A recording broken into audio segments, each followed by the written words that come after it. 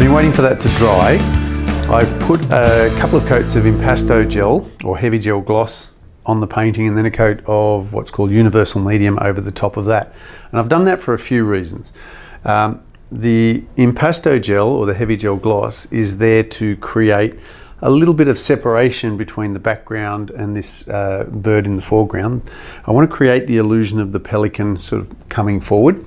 And then I put the universal medium over the top of that, so that if, while I'm painting this, I'm not happy with anything, I can get some unlocking formula and wipe it off. So it's sort of like having a get out of jail free card. The thing with this though is that I've got the pelican in here in the background, and there's a tendency when you put the impasto gel down and you put those layers of clear to sort of, it looks a little bit unnatural. I still want the bird, while I want it to come forward, I still want it to be in the painting. So I've sort of done this underpainting. So there'll be bits of that showing through, so that the bird will somehow still be linked to the painting, if that makes any sense. It makes sense in here. So I've just got Atelier Free Flow here because I just want to cover this white fairly solidly, and that's what Atelier Free Flow does beautifully. You can go there like that.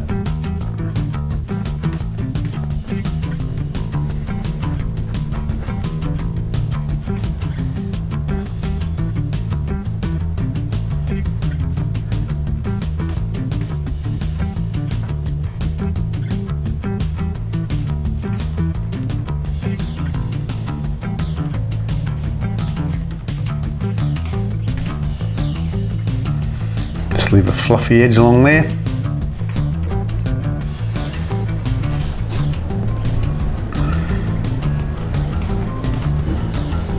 I love the pelican's got that lovely little tuft on the back of their head, so I'll just put a bit of that there, just because I love it.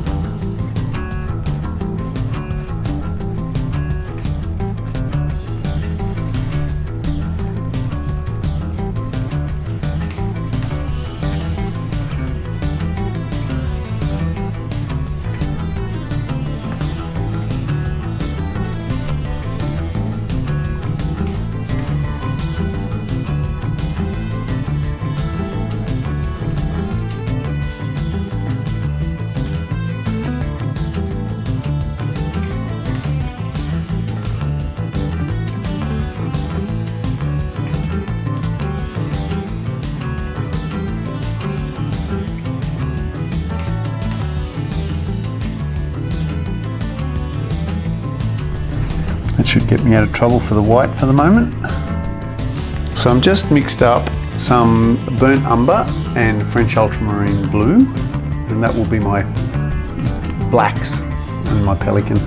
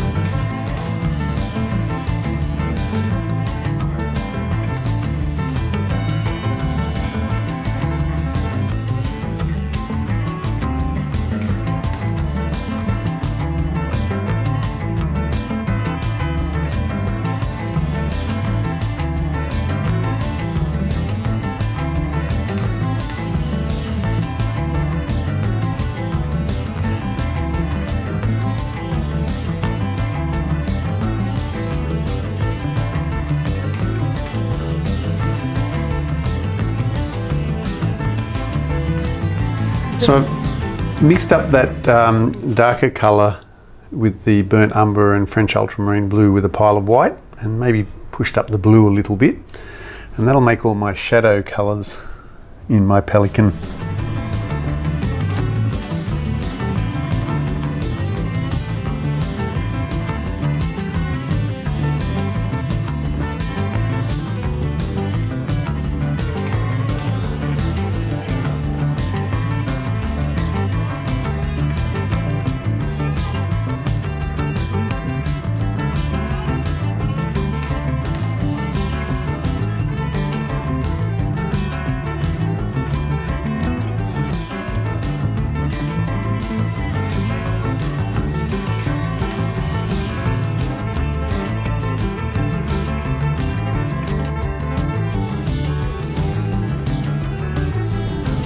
So I've grabbed a little bit of that blue-grey colour, tiny bit of yellow, not that much yellow, and a bit of dioxazine purple.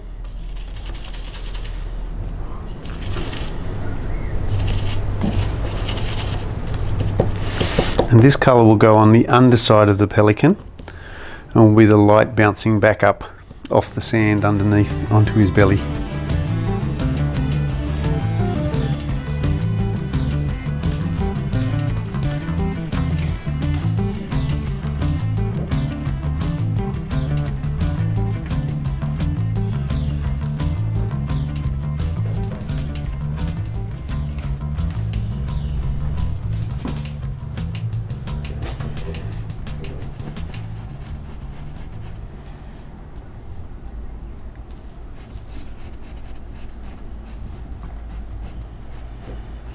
I'll snip that bit out later.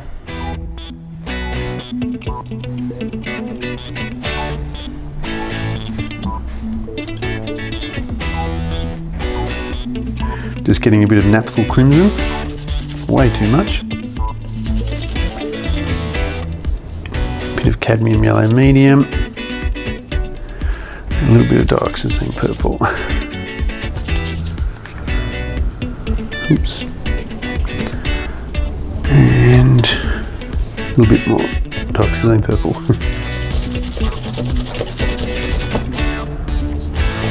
I'm just going to dirty that up a little bit too by putting a tiny bit of French ultramarine in there.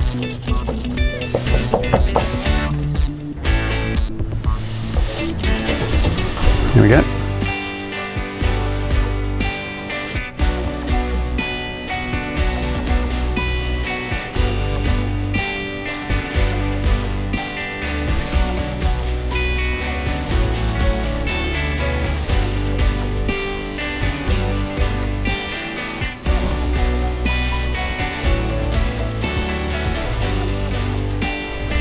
So I've added a little bit of white and yellow to that to give me that lovely little sort of weird pinky colour that they get on their beaks.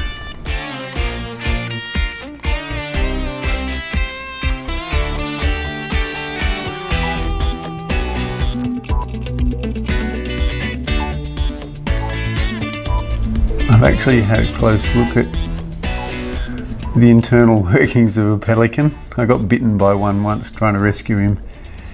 He or she'd got all caught up in some fishing line, and I couldn't get near her, so I thought I'd put a branch over her to hold her down while I got the fishing line undone. Turned out she got out. The whole world went pink with a little black dot at the end of it. I've just added a little bit of white to that, and I want to bump up that pouch there. Whoop. And there.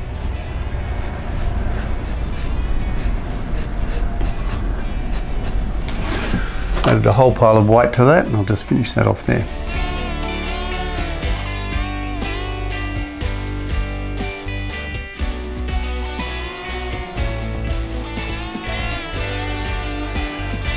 So that'll get me out of trouble for a minute. So I've got this shadow colour, and I've added a little bit of white and a bit of French ultramarine blue to it, and I'm just going to use that as my little transition colour. And I'm going to break up the brush strokes a little bit there because I want that lovely kind of fluffy look that they get about them.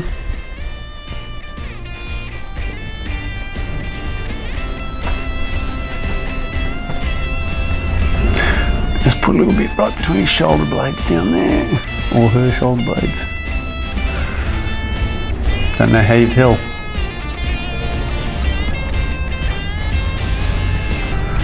A male from a female pelican.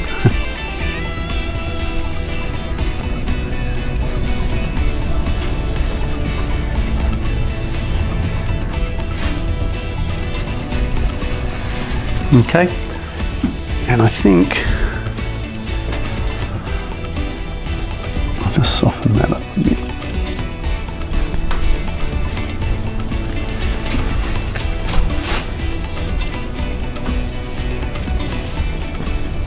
And now I'll repeat the same thing with pure white.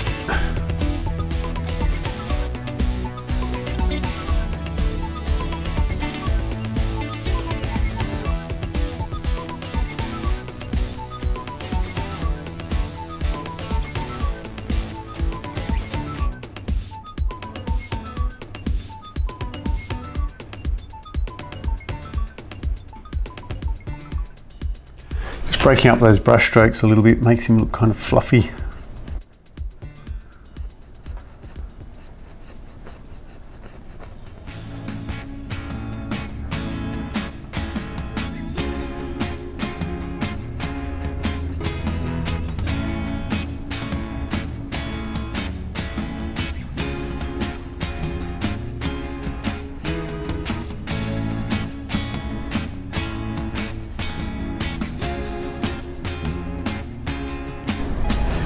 I'll look at that a little bit later on, and sometimes I'll mix a little glaze up or something and just push into that transition there just to get a bit more colour in.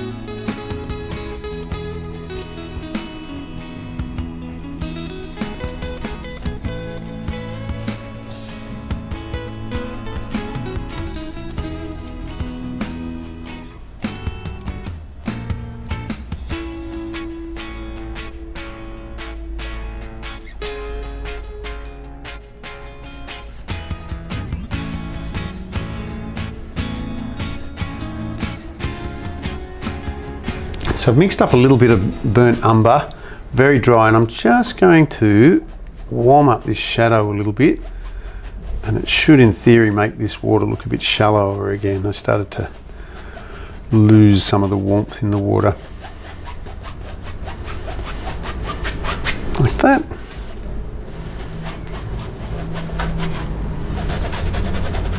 So I'm going to do a little experiment here. I've changed my paint. I'm actually using Atelier Interactive, which is thicker and warmer, and I'm hoping the thickness will give me a little bit more texture and body in this area and create the illusion of feathers, and that slightly different temperature in the white will also add to the illusion of texture and the light hitting it in different angles.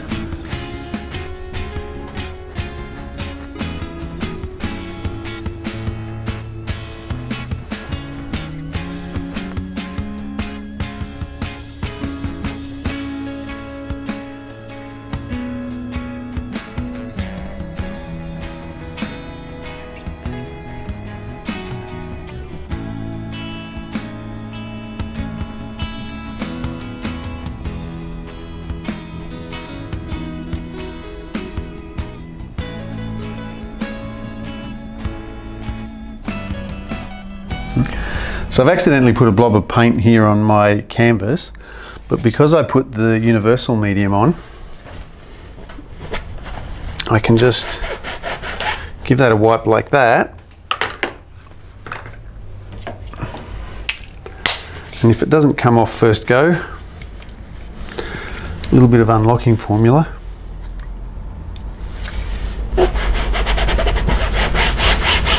and it magically goes away. That's why I put that universal medium down as a coat. It sort of means that I can wipe stuff off with this later on.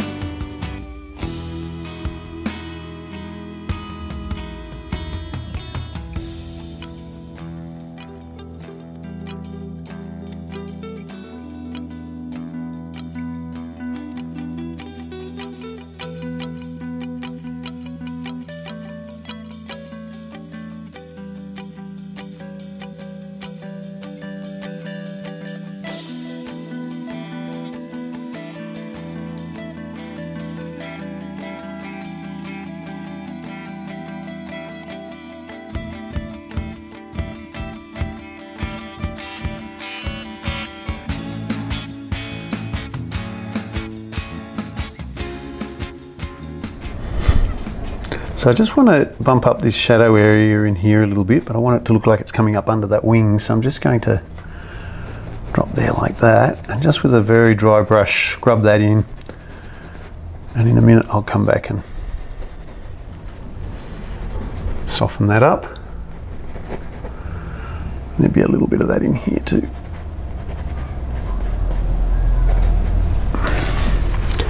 It's gave him a wedge-shaped head. So I've just thinned out that colour with a little bit of white and a bit more French ultramarine blue, and I'm just pushing up into there and softening that up like that. Kind of drag the brush stroke sort of roughly back that way, so it creates the impression of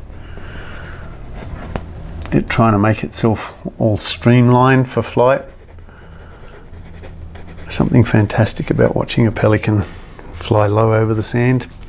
So what I'm going to do now is get this colour and blend those two together along that edge. Now they've got a much thinner neck, so I won't put too much highlight along there, but as they start to get out into their body here, they kind of barrel out a little bit. So I'll bring that colour up a little bit further, create the impression of a little bit more volume around the midsection.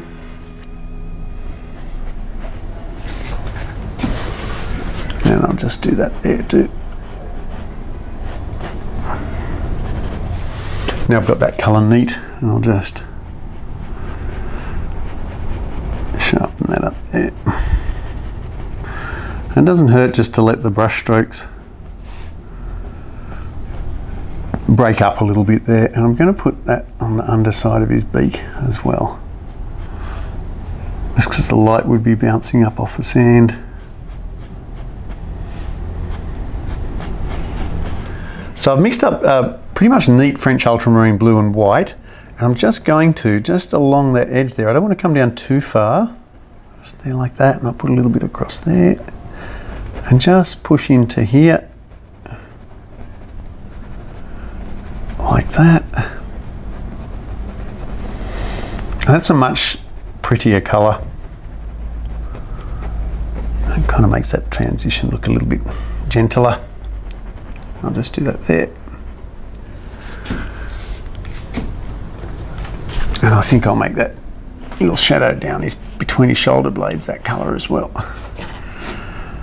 And here also.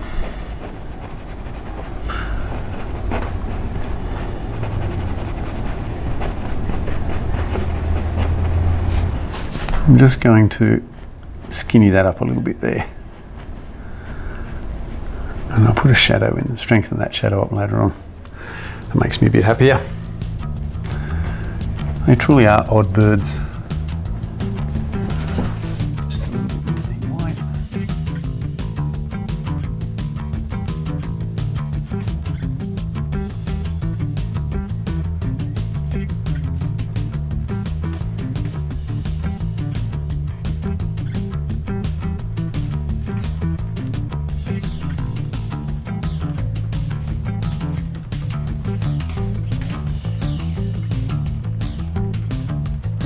Not totally sold on that blue there. It might change colours. I think it's not working for me.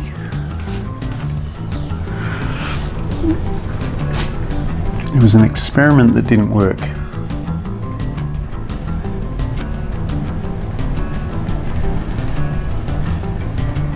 Might improve when I bump up the white a bit, but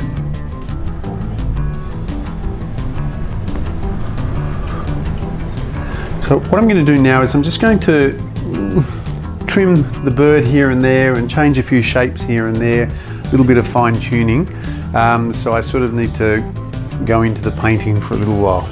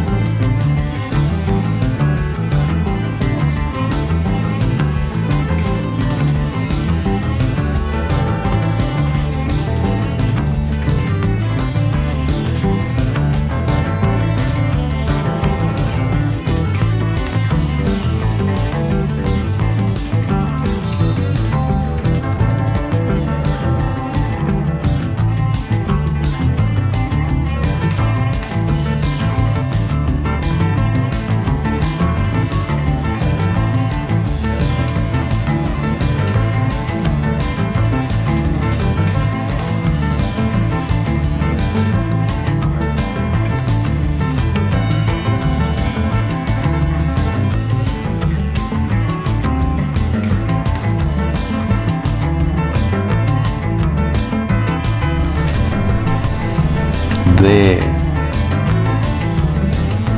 That's better.